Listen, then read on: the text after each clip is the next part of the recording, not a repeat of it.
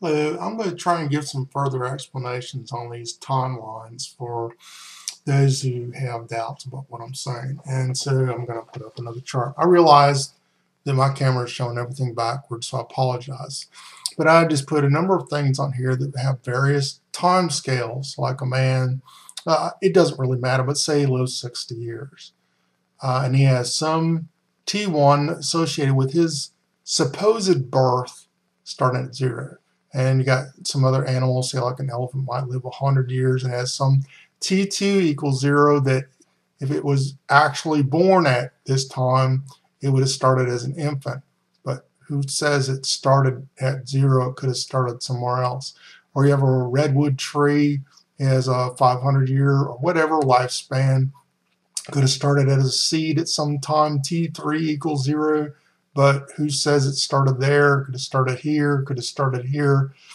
Then you got something like the Earth that's thousands or billions of years old. Same kind of thing. It had some supposed creation date of T4 equals 0, but who says it started there? It could have started here, it could have started here. And you got the universe. It could be billions, trillions of years old. That some people said some T5 is a Big Bang. It started here, but even though you can find supposed proof looking in a telescope, looking at stars, that it began here, but it could have begun here or here, and that all these different T equal 1, 2, 3, 4, 5 that were zeros all had to start at the same 0. That's what I'm saying.